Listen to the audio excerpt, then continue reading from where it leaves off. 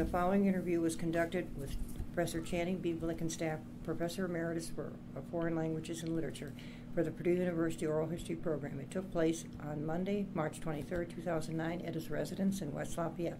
The interviewer is Katherine Markee, the Oral History Librarian. Welcome. Thank you. Thank you. Okay, tell us a little bit about where you were born and your parents and siblings in early years. All right. I was born actually in Home Hospital in Lafayette, but my parents were living in Rossville, Indiana, not too far away to the east. 1934, October the 8th, and I have one older brother who was born in 1929. His name is Bradley. My father was a banker in Rossville and was transferred then to the main branch of the Clinton County Bank and Trust Company in Frankfort. So I grew up in Frankfort, Indiana. I went to high school there, graduated. I met my wife, Janet, there. Tell us a little about high school. Were the activities and how large is school and class? It's kind of a medium-sized high school. Frankfort had one high school. It's a city. It was about 12,000 residents at that time. And I think there were 143 in my graduating class. So it was a nice size, not too big, not too small high school. Any clubs that you joined? I was in one of the main clubs was High Y at that time. Was a club all the boys wanted to be in, at least. What sort of club was that? It was a kind of it was a social club primarily, but it was intended to enhance virtuous living, that kind of thing. Sure. And they had almost events and there were dances and sometimes service activities. We also cooperated. We had a math teacher who was involved with recycling, and we would go around and pick up waste paper and, of course, old newspapers, everything that could possibly be recycled. We even had a machine that compressed waste paper, office paper. You had your own little business. We had our little business there. But that was actually the math club, I think, that did that. But High Y participated in that, too. And it was kind of a matter of togetherness at that point. Uh-huh. I was also in the band and orchestra. My father was very good to me in providing music lessons for me, both on the piano and the trumpet. And he found out about a person in Indianapolis who taught how to play the piano by ear, more or less, using chord symbols and improvising, which was a new thing at that time. It's become much more prevalent now. So for several weeks during one summer, I traveled to Indianapolis, where there were 2 or 3 other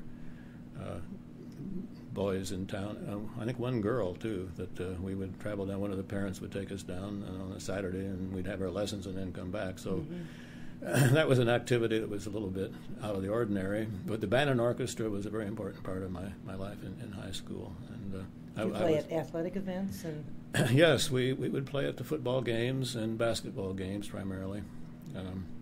I was also in a little dance band, the swing band, big band era, and there was a high school musical, of course, called the Big Broadcast. A lot of activities going on. A lot of good. activities. Sure. Yeah. It was called the Big Broadcast, named after a movie, but that name came out, I think, in about 1938 or so. I recognize the title. Yeah. Uh-huh. But this, I was in the class of 1952. I graduated, and then from then came to Purdue. Did you select Purdue, or how'd that come about? Well, at the time, I was interested in engineering, but once I really looked into it, I switched my preference for a major to economics. I do have interest in engineering kinds of things, but not to the extent of becoming an engineer, I found out. I had all the prerequisites, all the math and science and everything needed, but I chose economics instead. Purdue had a very strong economics department at that time. The nucleus of the Krannert School, which was then established in, I think, about the year after I graduated, 1957, I believe. And my dad, as I said before, was a banker, a businessman. He had other interests besides the banking too. And he encouraged me to do that just as a kind of general thing in case, So I did that. Did you live on campus? I did. I didn't live in a residence hall, though. I lived right next to campus on Andrew Place Street in a private residence there. It was the Wilsons' home, and they had their upstairs modeled for students. There were 4 of us, 2 in one room, and then two in one double room, and then there were 2 single rooms down the hall. So I did live with 3 other Purdue students. A little bit like dormitory living, but more restricted in that sense. Sure. We would have to come in through their living room, up the stairs, so they could keep track of it. It wasn't an outside stair. Yeah. So it was kind of in loco parentis, actually. Yeah, it sounds a little bit like that. What about meals? Did you have to? Could you do a small kitchen? We just we just ate at restaurants. Oh, you didn't. Sometimes those apartments they got a little kitchen or something like that. These didn't, but there were more restaurants there. Of course, there was the Union, Purdue Union. We could always go there, but there were lots of little private restaurants around. There was a really good cafeteria. Yeah. I've heard nearby. that there was one in town. Yeah, and there were other little hole-in-the-wall kinds of restaurants. We would go to all of them at one time or another, and they were cheap. Didn't have to spend a lot of money. But we got by that way. We watched it. We made sure we had good, balanced meals, so we did a pretty good job. And so that was my experience there. My first... I tried out for the band right away, but even before classes started. At that time, they had a couple of orientation systems. I was involved in a kind of special freshman orientation. It was called a leadership academy or something like that. I remember Dean Mallett spoke. He was the dean of men. He was dean of men at that time, and it was out at Ross Camp. It was a week before even the orientation week. And orientation week was a week before classes started. But during that orientation week then, so I'd already been on campus a week, it was time for band tryouts. Spots Emmerich was the band director at that time. And he had a unique system of trying out members for the band. He would go into his office, and the band department's in the back of the music hall. And you go up the back entrance there, up the steps, and up a little farther, and the hallway splits in 2 directions, to the right and to the left. Well, his office was on the right, and there was a library for music, band music, on the left. So he said, well, you go in that library there and just toot around here. Here's some things I want you to play for me. Just practice them a little bit, and I'll be in my office, and when you think you're ready, I'll come in and we'll have the audition. Well, of course, he could hear everything I was doing, so I was more relaxed that way, But it was interesting. It was a wonderful way to do it. He did it one-on-one. He did it so one-on-one, absolutely, one-on-one. And this was in the evening. He would have everybody come in the evening at different times. And a little bit he came in and said, well, I think, Blickenstaff, I think you're going to make the band all right. No more said, Well, I ended up with the second chair, which was pretty good for a freshman at that, in the symphonic band.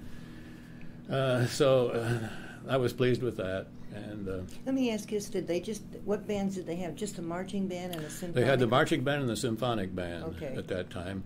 But no, they also had a pep band. The Glee Club existed though at that time. Yeah, the Glee Club. Okay. They had a pep band. So those were the 3 bands. The pep band played at basketball games. Those are the 3 bands in the band department. Then PMO, Purdue Musical Organizations, had the Glee Club, and they also sponsored the Purdue Orchestra at that time. Now, since then, many years ago now, the orchestra was transferred over to the band department.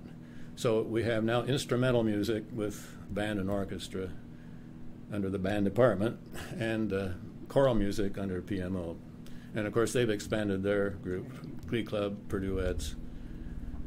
They even have something now called the Campus Chorale, which is for not just students, but anybody who wants to join. What was Spots Emmerich like? Spots Emmerich was quite a character. Yeah, he's long gone, and researchers will be interested. Yeah, he was a character, and the kind of a person that you remember things he said. I still remember several things that he said. clear back in 1952, 53, 54 when I was in the band. Well, one thing that he said I've always remembered is, if you're going to make a mistake, make a hell of a big one. So go all the way, right? Yeah, don't be bashful. He says, we had a bass drummer once who hit the bass drum in exactly the wrong place where nobody was playing, wasn't supposed to be there at all. The audience loved it. They thought it was exactly the right thing to do. So, you never know.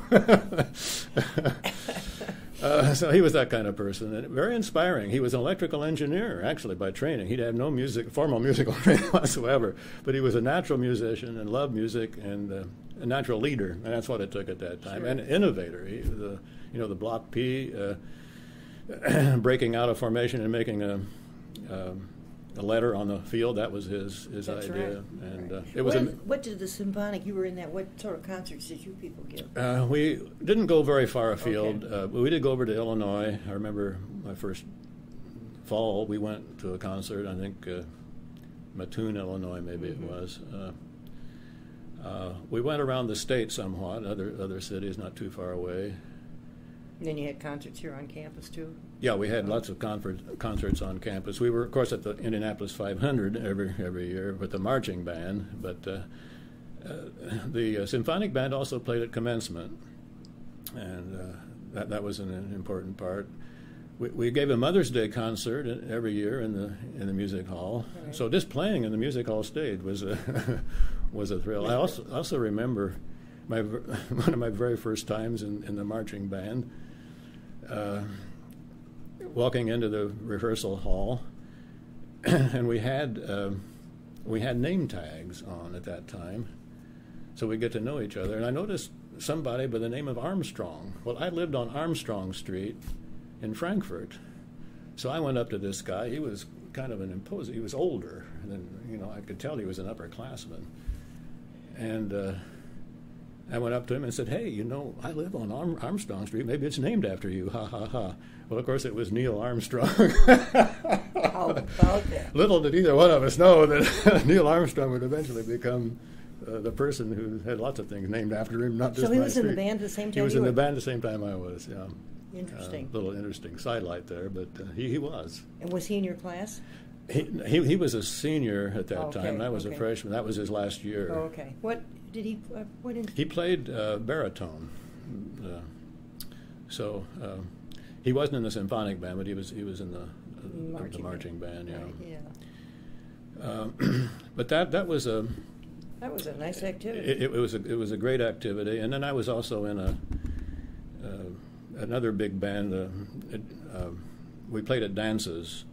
Here at Purdue. It was Chet Bausch was the leader of that band, and we had, I think, 16-piece orchestra, and we would play at proms for high schools and around. And you had the military bands too, probably. Yeah, that's right. We did. Of course, the Purdue band, marching band at that time, was a military band too. That's what I've learned. And it satisfied the ROTC requirement, which was in place at that. All the men students had to either go to ROTC or band, one or the other. Of course, most of them were ROTC. But my being in the band exempted me from ROTC. So then when I was eventually drafted into the service, and I was, the year after I graduated, actually the fall of 1956, I was an enlisted man instead of an officer. But that was all right. I was a clerk typist, and I was... after basic training, I was sent to Korea, and lo and behold, there was a chance. I was the battalion commander's secretary, in a way, you might put it that way, assistant in the office. And one of the sidelines there, one of the volunteer hobby kinds of activities after hours was to sing in a choir. They were trying to get a little choir going, and we had 8 or 10 people soldiers who signed up for it. So I had more musical training than most of them, so I ended up as directing a little choir, which was my first experience really with having anything to do in an active way. I'd been in church choirs and that kind of thing too, sure. But this was another Oh, that's very music nice. is intertwined all the way through my life. Sounds good. And still is. Still is, absolutely, yes. But the 4 years at Purdue were, of course, as everybody will tell you, and as you know, are probably the most influential and most important in anyone's life. Those undergraduate years, I think your character is really solidified there. And President Hovde had been president, I think, for... He came in 46. He came in 46. He'd been president for 6 years. It was just at the end of the really big influx of the veterans coming back. Now, my brother Brad started in 1947, and that was at the height of the influx of veterans. People that were here at that time. And there were still quite a few left at the time on the GI Bill when I got there, but they were beginning to thin out somewhat. Of course, we had the Quonset huts, which have now finally been replaced by... Finally, after all these years, the black and whites things. They were down on State Street. State Street for faculty were still there. Sure. Was the varsity apartment there at that time? Yes, it was still there. Because you said you lived on Andrews, so I was going to ask you. Yeah, it was right on the corner. Uh-huh. Yeah. A couple of my professors that I had lived there. One of my Spanish instructors lived in the varsity apartments, and later on in graduate school, one of the psychology professors in statistics lived in the varsity apartments, Ben Weiner. Mm-hmm. So everything has changed so much, but the Purdue spirit, I think, is still there, and a lot of the activities you were talking about, the union playing there, a lot of the activities revolved. Things were at the union, dances, and it all. That was the social hub. It was the social hub, and I think campus was about 12. It was about 12,000 when I was there. What is it now? 39 something. So it's more than 3 times. Anyway, it's grown so much that I don't know whether the atmosphere is anyways near what it was. Of course, it was still a big school, even with 12,000, but there was still a little bit of smallness on the other side of it. I see what you're saying. For example, the team spirit, everybody went to the football games, everybody went to the basketball games. And that was in the basketball would have been in the Lambert Field House, right. And of course Ross-Ade Stadium was still Ross-Ade Stadium, but it wasn't anything like it is now. Sure. It's expanded an awful lot since then. And then playing in the band at the football games was. What did you think the first time you walked in that stadium? That was a big. Even then, the stadium was a pretty good size. Yeah. Well, I thought it was a great thing. I had been there since we lived in Frankfurt.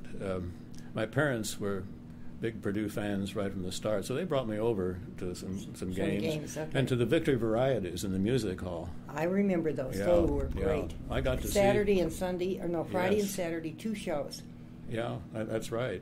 And I got to see like Bob Hope. I know. I remember. It was really a tremendous thing. Because even when my brother and sister-in-law would come for some games, and we would go either one or the other night, and it was the tickets were very reasonable, and it was great. It really was. My parents went to the football game and then the Victory Varieties afterwards. Sure. It was a great. Because in those days, thing. most of the games were. They're all at 1:30. Kickoff precisely at 1:30. You knew exactly when they were going to be.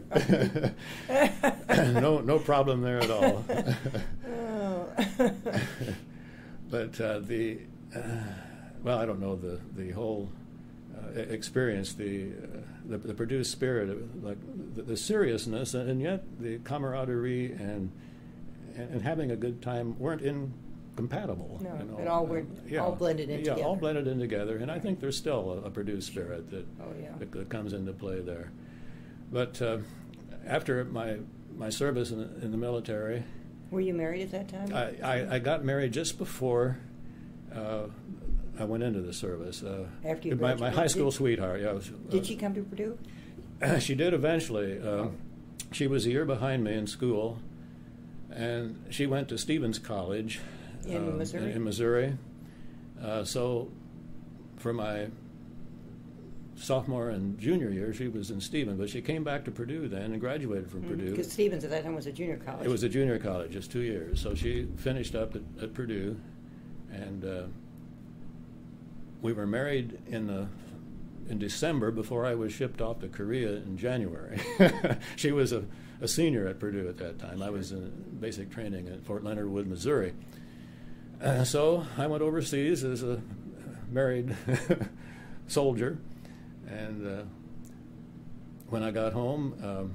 How long were you in for 2 years? I was 16 months, actually. The basic training was 2 months and then 16 months overseas. I only had 3 months to go when I got back in June of 1958, back to the States.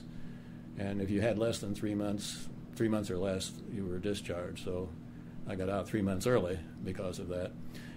For 1 year, I worked for my wife's father, who was a dairyman in Frankfurt, kind of to get my bearings and see what I wanted to do, maybe use my economics background. But I decided pretty quickly that I wasn't a businessman.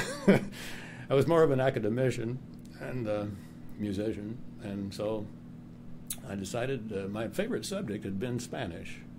Even as an undergraduate, I hadn't even taken Spanish in high school. I took Latin instead. That was a good preparation. That's a good basic thing. Good basic thing to do. Term etymology. Yeah.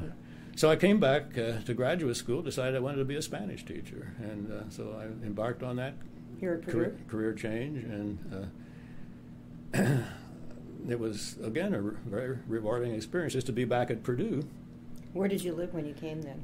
We lived in married student courts. By that time, they had been built. They were new. They replaced a lot of the old. Were some black and whites in there too as well? Yeah, so they were both across. Okay, yeah, well, good.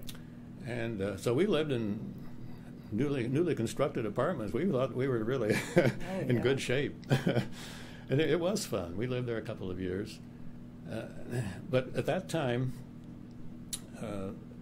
it was the baby boomers were beginning to come to Purdue.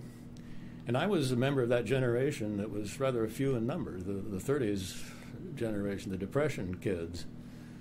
So very, very fortunate that Purdue needed people to teach these baby boomers coming on, enrolling in record numbers on campus. Purdue was growing at an alarming rate. So even without having quite finished my master's degree, I must have impressed somebody in the department because I was hired. And at that time, the foreign language department was called the Department of Modern Languages, as you pointed out at that time. Where were they located? In Purdue Hall, which isn't there anymore. Okay. It was a residence hall converted to classrooms. Oh, it was over in the vicinity where it's where the math science building is now. Near University Hall. Yeah. But I was hired to teach these large numbers of incoming freshmen beginning Spanish, and I finished up my master's degree that same year. This was, I believe, 1961. I had done student teaching already at West Lafayette High School, and I attended one of the NDEA institutes, the National Defense Education Act Institutes, which had just been implemented the previous year. This was after Sputnik. Those were pretty good. Others have made a mention, were able to take advantage of that. 1957, I think Sputnik, and I think 58 was the National Defense Education Act. 59 and 60 was when they began to do summer institutes. So 1960, because of my having attended the summer institute, and it was on the Purdue campus, Purdue was fortunate to get one of those. That much of a credential was enough to get me on the Purdue faculty at that time. But the reason I chose Purdue wasn't just because it was convenient. Purdue was actually a leader in foreign language teaching. It was the teaching aspect of language I wanted to emphasize, not the literary. And this was Purdue's specialty. The department head at that time, Elton Hocking, was one of the top national leaders in teaching languages in what was then the new modern method of emphasizing speaking and listening rather than reading and writing. The old approach was grammar translation, all bookish, and the new approach, audiolingual, was you listen and you hear and you speak. And you so then he understand. must have influenced. That's the reason when the language labs came. That's into right, play and here. he had, I think, the first college language lab in the country, at least one of the first. Sure. And it was in Purdue Hall, and so Purdue was the go-to place for studying how to teach language. So there I was. I went ahead with my PhD. The education department had a good PhD program. Here, also at Purdue? Here, yes, at Purdue, in conjunction with other areas in the sciences and languages and whatever else. At that time, actually when I started at Purdue, the humanities were a part of the science school.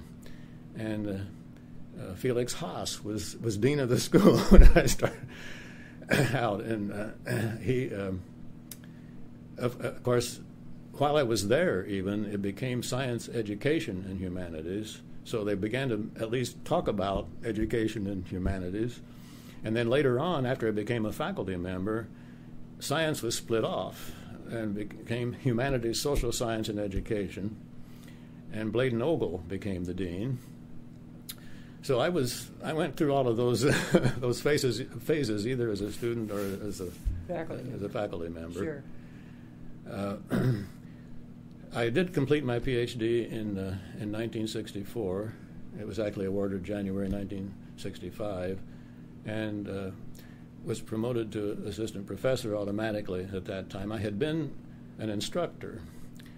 Purdue, the language department did not have a graduate program when I started as such. The education department handled my actual academic credentials, but the coursework and all the language aspects were there and quite well done in the foreign language department. Of course, while I was even working as a graduate student myself, Don Walther was instrumental in getting the foreign language department graduate programs established and approved by the graduate school. So by the time I got my PhD, we had a master's program and eventually even a PhD program in foreign languages as such, rather than just with the education department. So I also should point out that it was in the late 50s, early 1960s, particularly with the advent of Bladen Ogle and the school being split off and having something in its own right, along with education, that the humanities began to really be recognized on campus. Before they were just a service thing, the engineers and the ag people took their courses. Being the land grant. Yeah. But they began to become established in their own right, and particularly with the advent of graduate programs. And I remember a remark that one of the people in conferences, the conferences division of the university, made to me once when I was arranging for some kind of conference or something for one of our language programs. I think I was probably assistant department head by that time. He said, I can really see what's happening here with the humanities. Before everything, all the conferences were ag or they were engineering. Now I said we're getting more and more in humanities, and they're outstripping the other areas. So this was about 1965, 66, along in there. So they did come along there and think. Where did you? Then they tore down Purdue Hall, and is that when you moved to? That's when we moved to Stanley Colder. In fact, Stanley Colder was entirely remodeled. It used to be the biology building. That's where I took biology, in fact, and then the biology annex, as it was called, next door. But it was changed over to accommodate, and this was one of Elton Hawking's accomplishments, with a beautifully appointed new language lab, a double room with the latest electronic equipment. At that time, it was, of course, all tape recording, magnetic tape recording. But he had individual booths set up. Each student voice could be recorded on a multi-channel recording machine and monitored from the front of the room by their professor by flipping a switch. So the professor could listen in on each individual booth in that room and then record the student and then play back to that student what he had played. Well, of course, you can do the same thing with individual recorders, but this was something that the professor put it in the context of those days. That's pretty high tech. It was high tech, and it was all controlled by the professor, so that he could really see what was going on audiolingually with the student. Well, since then, philosophies of teaching languages have changed. The technologies have changed so much that those labs now have been converted to computer labs. But one interesting thing about this, soon after I finished my degree and became assistant department head, that time Don Walther had become head, and we were trying to get ways beyond the language lab for students to have an easier way of listening to the language tapes. Now, they could always go to the audiovisual center in Stewart. Yeah, with Dave Moses. Yeah, with Dave Moses. Sure. Did some of them could? Oh, they did that. Yeah, okay. They did that. That gave you probably more space, access points. Yeah, but we thought if we could just get something in the dorm, so they didn't even, they could write in their room. Well, this was where Ron Fruitt came into the picture. He was a guy just about my age, and he was in charge of one of the residence halls. I forget which one it is, but one of the new high-rise residence halls, I believe. It was new at that time. And he, very cooperative, allowed us to use their in-house not closed circuit exactly, but closed loop radio system. They had a little radio station in the residence halls, and a student would put a little loop on his radio, and it would be broadcast. I think it was probably through the electrical system of the building some way it was broadcast, and they could tune into the radio and listen to whatever was broadcast. Well, he allowed us to broadcast language tapes on a continuing loop. It would get to the end and then repeat. Nobody had to do anything with it. And it came from from Stanley Kohler Hall by wire some way over to his residence hall, and then the students could tune in and listen to it. Well, that was, again, high tech for the time, and now it wouldn't be a whole lot. They could probably do the same thing on the internet. And they didn't have to leave their room? They had to leave their room at all. Of course, now with iPods and downloading, even better. But still, at the time, it was a pretty neat thing to do. Saved a lot of steps. Yeah, that's right. So those were, again, the changing technology and the curriculum and the programs change as a result of that. Yeah. When was then tell me one thing about how did the department names change? Okay, this came about as a result of... Because originally it was called Department of Modern Languages. Modern Languages, and we only... Foreign languages came next. The Modern Language Department at that time was French, German, Spanish, and Russian. Just those 4 languages. One of the legends of Purdue is that John Purdue forbade Latin to be taught at Purdue. Of course, that's nonsense. There was nothing in John Purdue's will about Latin or anything of that type. But that would make a good story. But Purdue did not teach Latin at that time, just because it was did they teach Greek? Pardon? Greek, no Greek? No Greek, nothing of that kind. Strictly no classical languages, okay. Strictly modern languages. And after the development of the humanities and the language department under Don Walther, we began to add more languages. Certainly, we added Italian and Portuguese, and then finally Latin, called classics. And we also began. We were much more involved with literature than we had been. We tried to keep the language teaching aspect strong. And even foreign languages in the elementary school, a program of that, teaching people to do that, how to instigate programs of that sort. We tried to. We didn't have as much luck with that as we'd hoped, but we at least tried to do that. We wanted to keep those strong, but to compete for good faculty with other universities, you needed to have a strong literature program, and we were beginning to get that by, I think it was probably the late 1970s.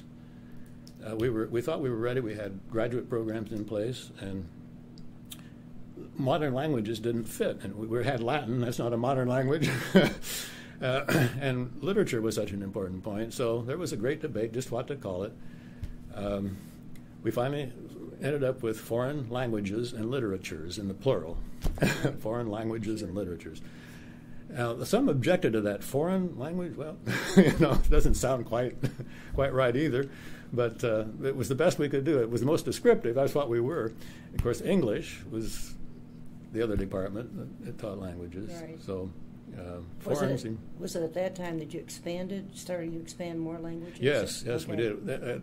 After I was no longer active in the department, went to the graduate school as an administrator there. We added Chinese and I think Arabic, Asian languages. Asian, yeah, and they became more important in some respects, and enrollments in those languages are very strong. You mentioned earlier about the NDEA. That affected probably enrollment at those institutes because there's a lot of, wasn't that languages was one of the. It was one of the three. I think science, mathematics, and foreign language. Right. Yeah. Were the three. It was the first time anything in the humanities had ever got so much attention. Sure. Right. But that was a great boon. But one kind of negative, unforeseen result of that was there were a lot of students trained under the NDEA in languages. In languages with doctoral degrees. That by the time they became eligible to teach in the 1980s, particularly, the enrollments of students had dropped somewhat. There weren't as many students to teach, and there were many, many more of them than could be absorbed, and they could not find jobs, and they had to be retrained. We even had programs to help them find jobs in other fields, in business. Be somewhat compatible. Yeah. The University of Illinois had a program that people came to from all over the Big Ten to go to. What were some of your duties? How long were you assistant head? I was assistant head from 1964, I believe it was, until 1971, I believe. Okay. And is that when you were going to talk a little about the grad school? Or? Actually, I had I had 2 years as assistant dean in the humanities in HSSE. Where were they located at that time? What building would they have been in? It was Stanicoulter. They were also, okay. Yeah, we're okay. in one end of the building. The foreign language offices were the head, and the secretarial offices were in the west end of the building, and HSSE and the counseling offices. I'd forgotten just exactly where they were located. We're in Stanicoulter. But I had been language lab director for a couple of years when I was still working on my degree, and then after I finished my PhD, I became assistant department head. So it was about, what would that be, about 7-8 years. Okay. And then from HSSE, assistant dean there, I worked for Fred Andrews in the graduate school as assistant dean. Was he the head of grad school at that time? He was, yes, vice president for research and dean of the graduate school. That was a combined position at that time. Another great man, Phil Haas, Fred Andrews, of course, President Hubdy, President Hansen, President Beering. I worked with some really, really great people, Hawking and Walther, my department heads. They're just unsurpassed. What were some of your duties there? Now, you were permanently there. You still had your association with the foreign languages? And yes. Of course, as assistant department head, I mainly helped the department head on the recruiting and writing up of proposals, promotion documents, memos, the nitty-gritty of running a department. As assistant dean of HSSE, I worked with the catalog, new course entries and deletions, and getting the undergraduate catalog in shape. I had some contact with the publications office in that job. And I also was an academic advisor. I did teaching for several years at the beginning of my career, but I gradually got out of that because I went into academic advising and then more and more into administration. Yeah. When I went to the graduate school, my duties there were in fellowships, scholarships and fellowships office, and was in charge of the Purdue fellowships. Also the research grants, the XL and XR grants, they were called at that time, for faculty, research money for faculty. and also some outside scholarships. For example, the Rhodes, the Churchill scholarships, the Marshall scholarships. So a lot of requests for research funds that had to do with the grants that professors had already won through the graduate school. For example, if they wanted to buy a microscope or something and access some of the money that was available for that, if they needed it, would come across my desk, and I would consult with them and usually approve things like of that sort. Sometimes I had to turn it down, but in that way I did get to know. It was a wonderful place to get to know the whole university. I bet. All right. And the people, the marvelous people, not just the department heads, but the faculty that out there on the front line doing the research and the teaching. When you say that and you think about today that they've got the vice president for research and they've split that off. They split that off, yeah. I'm not quite sure how it's done now.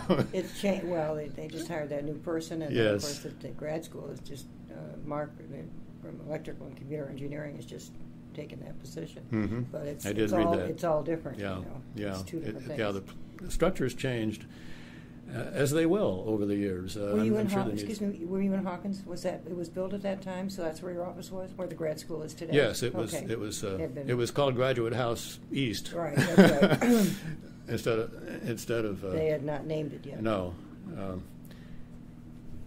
But they named the graduate houses later on. And now my office was in that building. Now it's been changed to it's all offices now. I believe that's right. Yeah, I hadn't forgotten that. Yeah. Made some changes. Yeah. Well, did you stay there until you retired? Yes. Okay. I don't have the kind of career that I guess you would say is ordinary in this respect. I was at Purdue for 24 years as an active faculty member. But I was kind of a victim of my own success, I think, in doing the kind of administrative work I was good at and was needed for.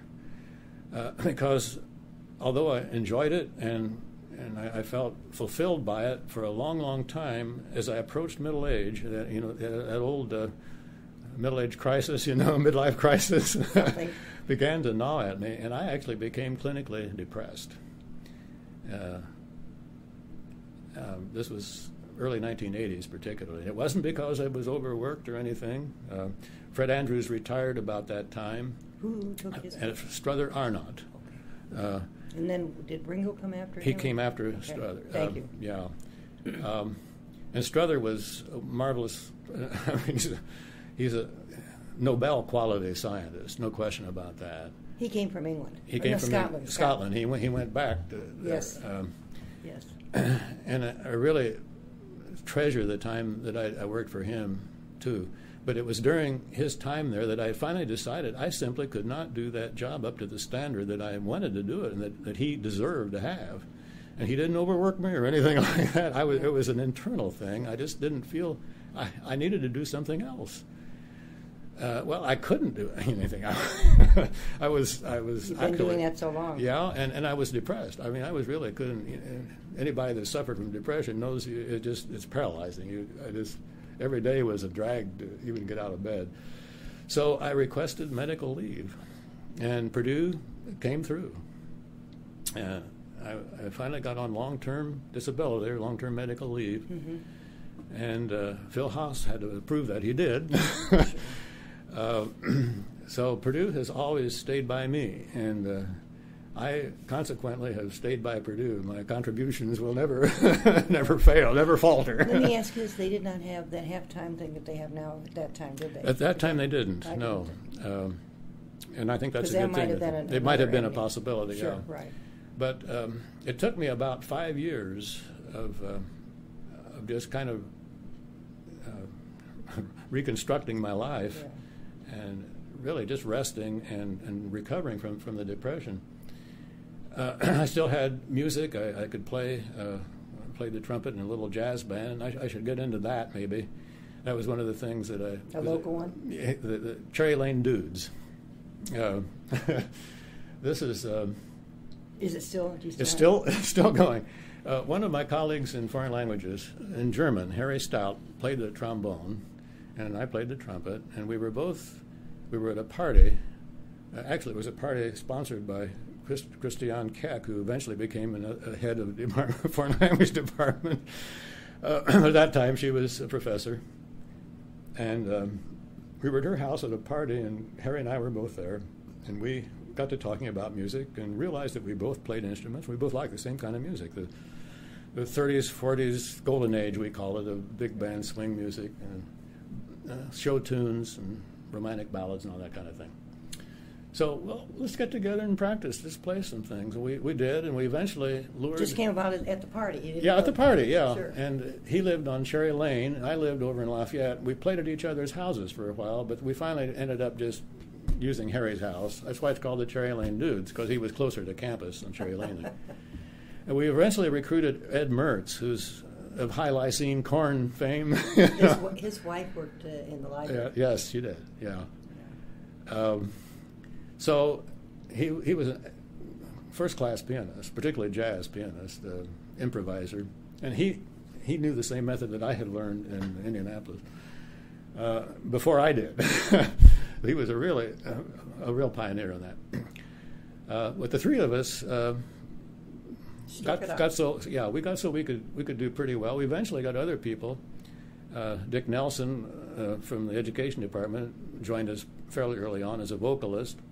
And we recruited other people over the years. We were almost all Purdue people at the beginning, but now we have people from, we have somebody that worked at Caterpillar, Alcoa, and we have a couple of women now. We were all men at first. But we have a vocalist, Linda Michael, who was one time my secretary in the Foreign Language Department. She ended up as secretary to the provost, so she had quite a career at Purdue, too. Sure.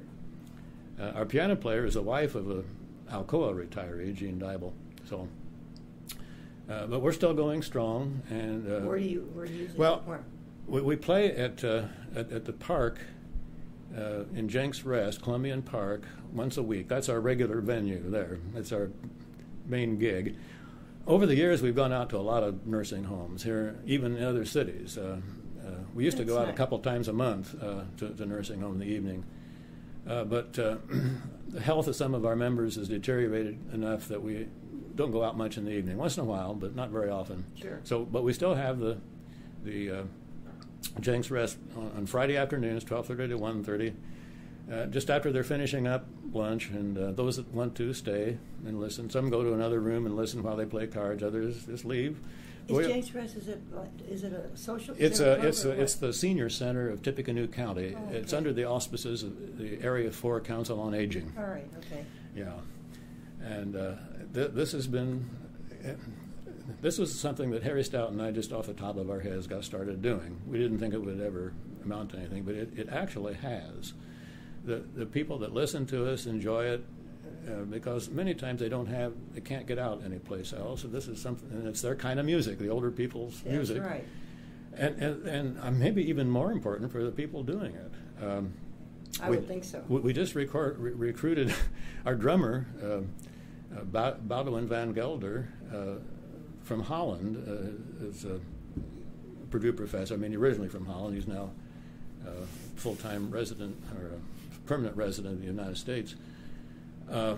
He's a civil engineering professor at Purdue, but he was looking for something just like this. He's an excellent drummer, and he didn't have a band, particularly for the kind of music he wanted to do. Well, we fit the bill, you know. So he's one of our best members, one of our most loyal members now. But all the people that do this, it's just an outlet that they seem to need. So both for the band members, perhaps more so than even for the audience. Sure. It's been a very important thing. It's good for everybody. Yeah, and we get awards for this. For example, I was going to ask you about some awards and things. Well, nice. This was from the Tippecanoe County Councilors. Very nice. Certificate of Appreciation, Board of Commissioners. Well, how nice. For the Cherry Lane Dudes, and this for the Senior Center of Tippecanoe County. That's what that plaque reads. And I got a personal award for having been a founder, along with Harry Stout, of the Cherry Lane Dudes, along with some other voluntary work, most of which I still do. I work 4 hours a week at the Tippecanoe County Library. I deliver bread for the Church Women United a couple times a month. I play the piano at a nursing home once a month.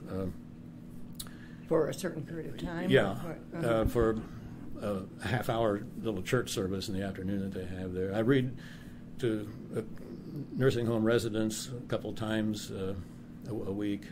You also played for some things here. Yes, from time to time. That's right. I'm on the library committee here also, in addition to that. But I had a little background of, I also used to be a volunteer driver for the Volunteer Bureau, Lafayette Volunteer Bureau. So I had a little variety there of community activity on a volunteer basis. So on the basis of that, I got the 2004 Community Service Excellence Award here in recognition of valuable contributions to the Cherry Lane Dudes. But it was very nice. It was a combination of things. Were you a little bit surprised when you got that? I was, yes. I always ask people if sometimes they're surprised. It's not. Sometimes, well, I'm not real sure, but I sort of sense something might be coming. Yeah, that's it. And my actual reaction to it was, I don't deserve this nearly as much as I could name you 20 people. But we wanted you to have it. But I don't. On behalf of the others. Yeah, that's right. I have to look at it that way.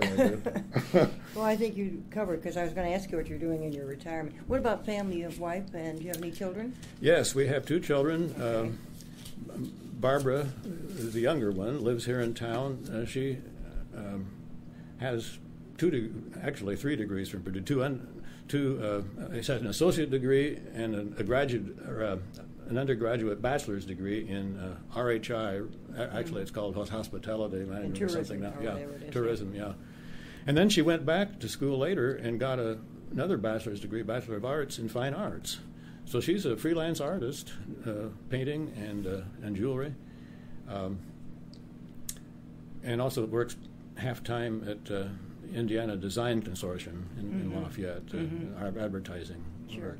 Our older daughter, Mary Ann, got a PhD in religious studies at Vanderbilt and works in Nashville for Abingdon Press as a senior editor. She's an editor for all their reference works, which is quite a big job. Oh, I bet. So, and we have, she has 2 children, a boy and a girl. They're both in college now.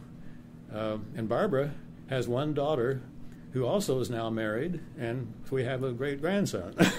So, quite the family is growing. Wonderful family. Yes, that's right. Yeah.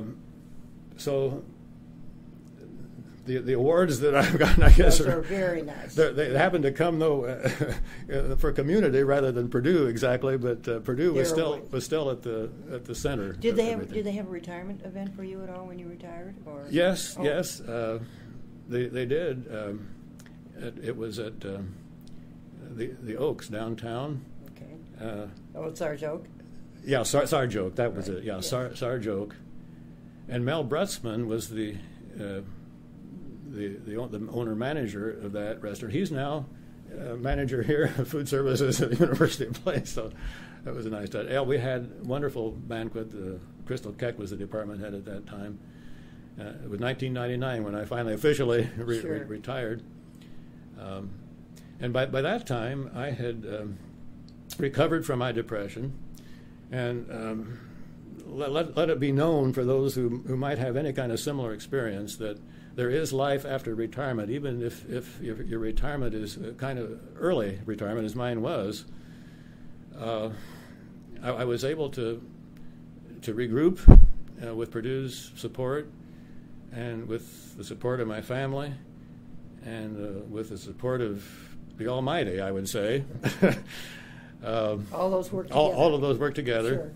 And I finally discovered with my piano playing, with my trumpet playing, I was never anyways near a professional level performer in those areas, not even hardly semi-professional. Well, maybe close at some time, but not really. To my satisfaction at all. I knew I was a better musician than I could perform. Well, there must be some way I could get this music out of me. Well, lo and behold, I had bought a little book on improvising chorus structures, and maybe back when I was about 30 years old. I also took classical piano lessons when I was 30 years old, but I could say I wasn't ever going to be a concert pianist. But I dug this little book out back in 1990 and went through it again just to see what was there, and I ran across pages on writing songs, and it was just the bare minimum, just a page or two. But I thought, gee, I never tried that. I didn't think I ever could do anything like that, but it made it sound like anybody could do it. So I thought, well, okay, I'll put it tomorrow. As I'm at least likely to do, put things off until the next day. It doesn't work that way with a creative spirit, I can tell you. Just the notion, just the idea that I was going to try that. I began to get a song immediately, almost immediately, that same day, that same afternoon. And part of it is how things work together. If anybody's in the creative area out there, you know this probably, but little things that have come along in your life, they stay in your brain some way and subconsciously, whether you realize it or not. Well, I knew that there are lots of songs named after girls, but there was never one that we could find that was named after my wife's name, Janet. So I could write a song about Janet. So that was what I started. I got the words and music by that evening, and the next day I wrote it up. I was hooked from that time on. I could see it, how it worked. It's not like sitting down and writing a memo, which I was used to. You organize your thoughts and you do it. It's a very left brain kind of thing. But any kind of artistic music production that I was getting is a right brain to start with. And if you don't have that, you don't have anything. Well, it came from my right brain. And since then, I started out with some popular music, that style of music writing. I very quickly got into choral music and more advanced, more sophisticated, more complex music, 4-part choir music with accompaniments and even with obligato instruments.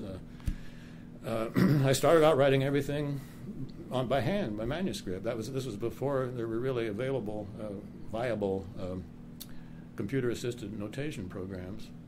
So I learned how to do that, and that was my own copyist.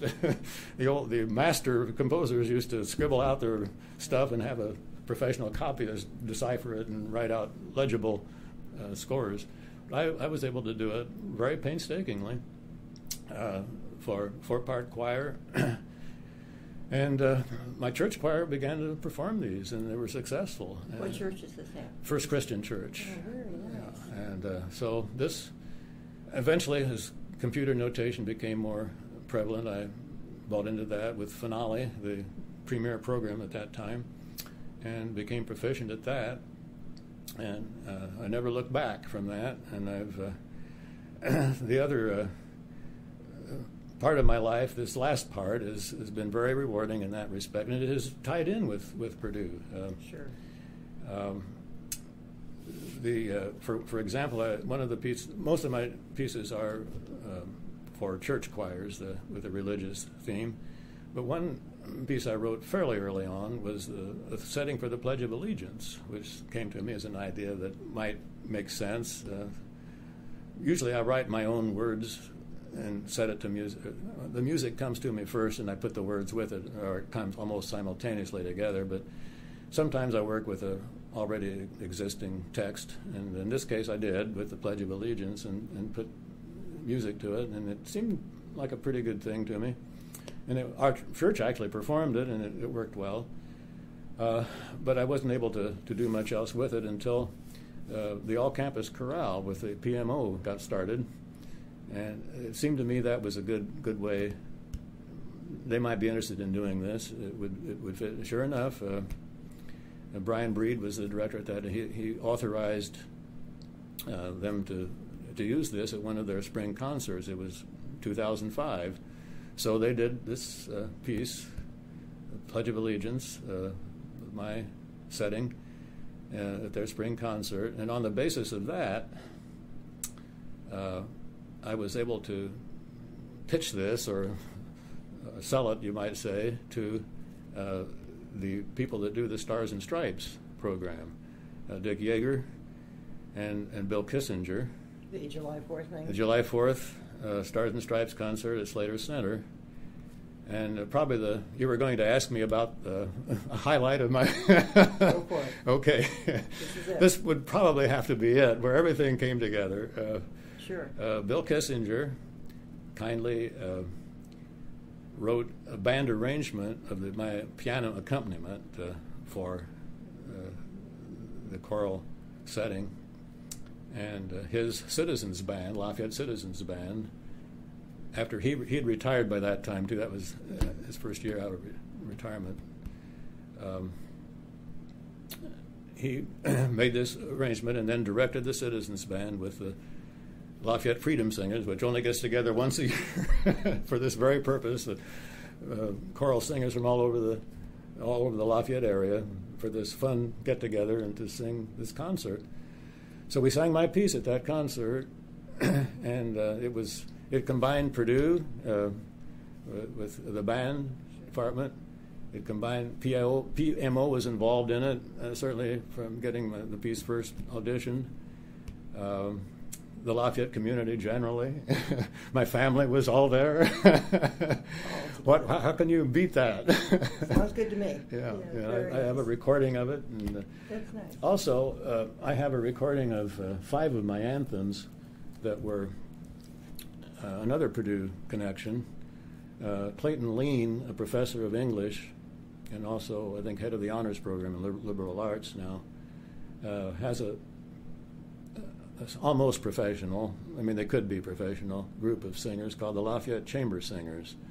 They're on a par with the Lafayette Symphony and the Bach Chorale. And they give concerts every year. They're just an excellent group, and Clayton agreed, and the singers agreed to make a demonstration CD of 5 of my anthems. So they're also available. But they did a marvelous job with them, and on the basis of that demonstration, 2 of them now have been published. It's an online publisher, DemaQ Music, and they've sold somewhat, but online publishing of choral music just has not taken off, and may never, because the choir directors like to go to workshops where the music is passed out and they get to look at it and sing it right there, and then they buy that. They don't usually get it on, even though you can listen to this online and see the score and everything. They don't like to buy it that way. Yeah, they like to have. Also, with this publisher, you have to download a master copy and then make copies, and it's not as convenient sometimes as they might want, but anyway, it was a good idea.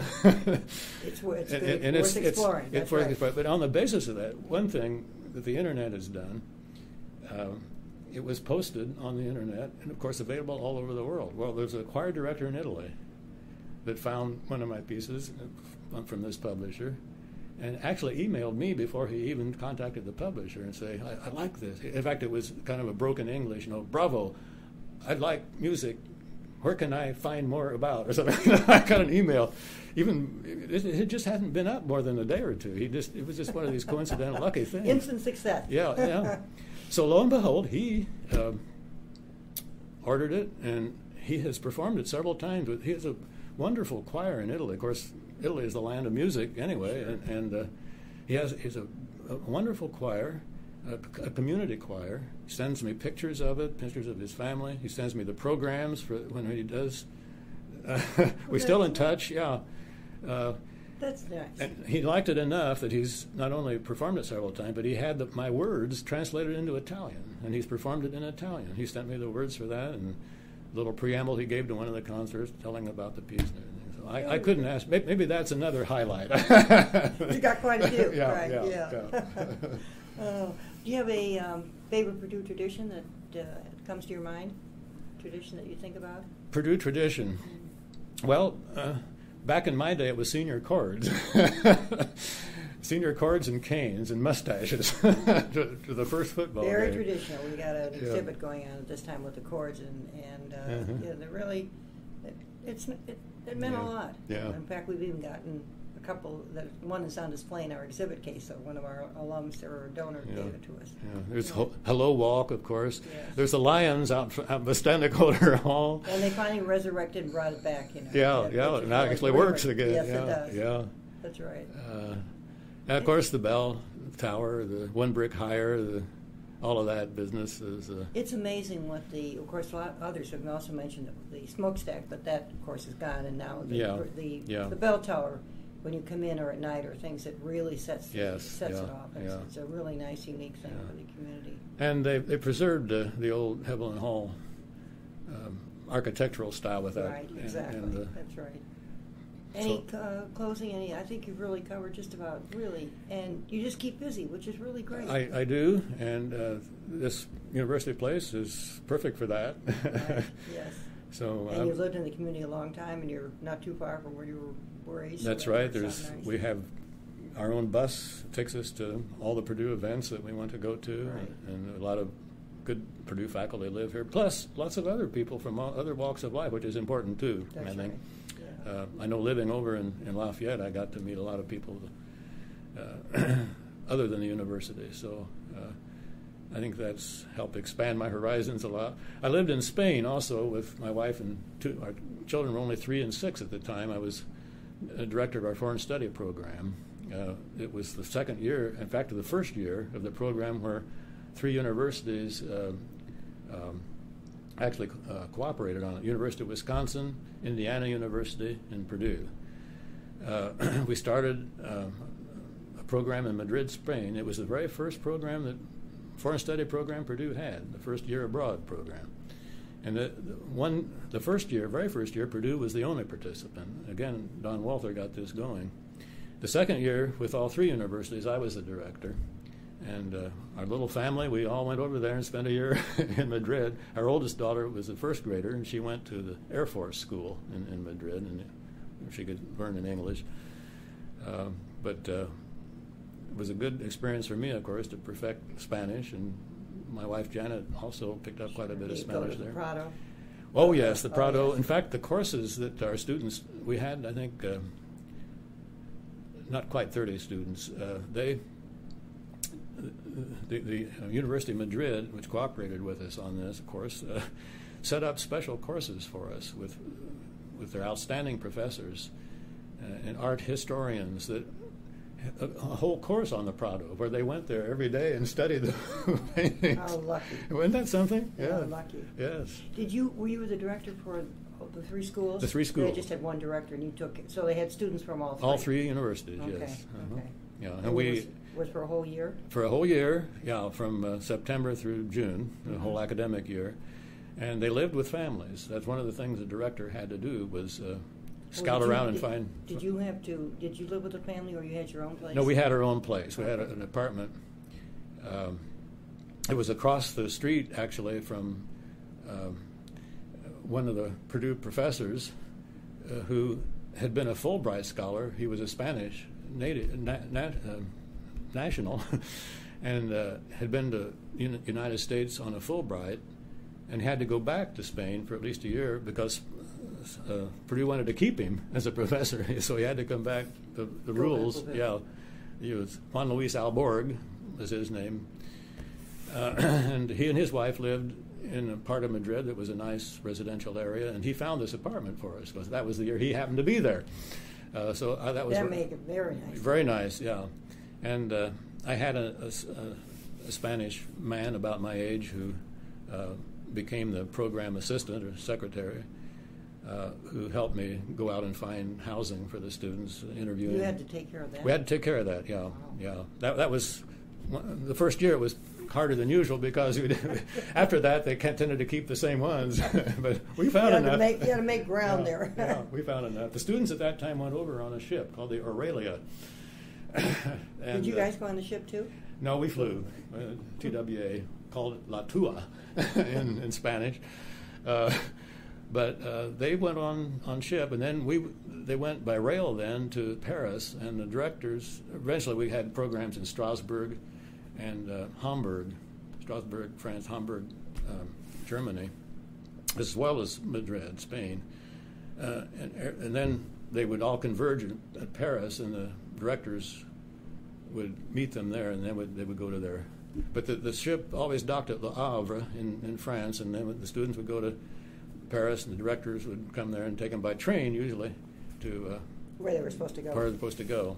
In the case of Spain, there's a different gauge railroad between France and Spain at that time, at least. So we had to switch trains on the border, but we got there. Now, just added to it, Yeah, right? yeah, that's right. That's right. We knew we were someplace else. Oh. Well, I want to thank you, Dr. Blickenstaff. This has been very, very nice. You really have a lot to share that our researchers can really benefit by. Yeah, Thank you very much. Thank you. Thank you.